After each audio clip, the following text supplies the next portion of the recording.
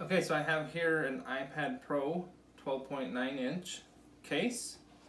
I'm going to go ahead and install the iPad in it and show you some of the features.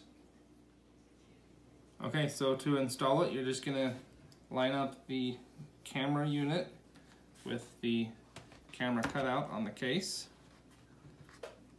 and then slip it into the grooves, just like that.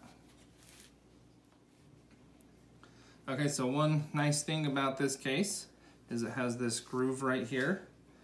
If you have a second generation Apple Pencil, it will secure the pencil, and you can see it even charges while it's being held in place by the case.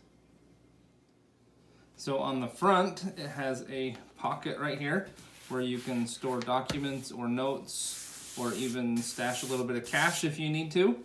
And then when you open up the case, you can see the iPad immediately turned on because it has the magnets mounted, and then it turns off when you close it. So that's a nice feature as well. So the case also has this strap right here. So when you have the case folded backwards, you can have your hand in there to help hold it more securely, so it's not going to feel like it's just going to slip right out of your hand.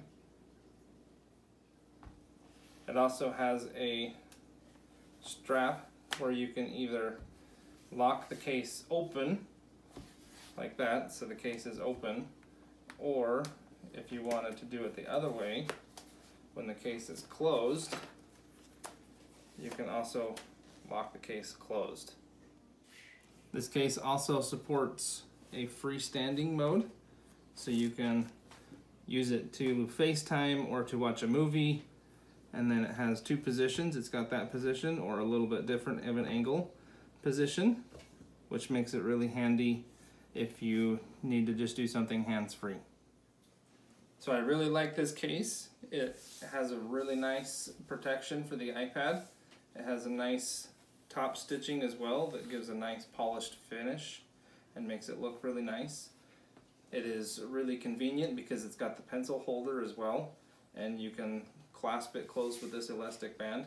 I would highly recommend it to anybody that has an iPad 12.9 and likes to travel with their case or with their iPad, or just wants some extra protection.